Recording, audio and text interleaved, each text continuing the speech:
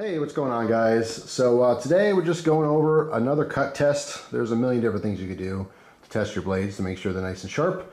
But this one's, it's kind of fun because this is something that almost everyone has, like almost everybody. I would hope most of you have this. This is a empty toilet paper tube.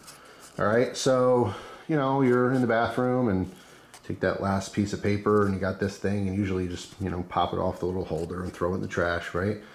Don't do that. Save these. These are great for cutting stuff. So there's all kinds of different tests. You know, if you use paper towel ones, obviously they're a lot larger. So you can, you know, take your fixed blades and do some, you know, slices and chopping and all kinds of stuff. But for your regular folders, one of the easiest things you could do is just a push cut. So your knife, if it's nice and sharp, should be able to push cut down both sides of the toilet paper tube here.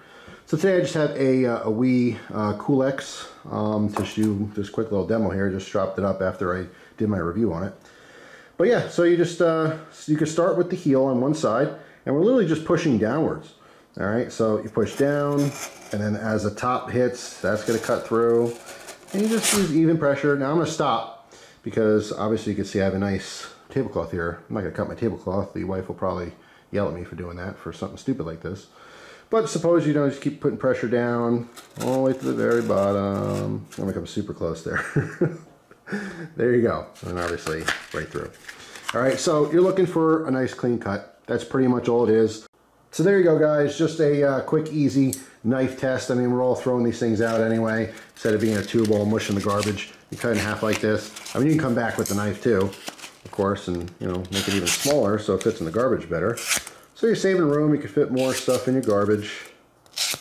All right, and there you go. Hope you guys have an awesome day. Thanks for watching, and I'll see you tomorrow with a brand new video. Take care.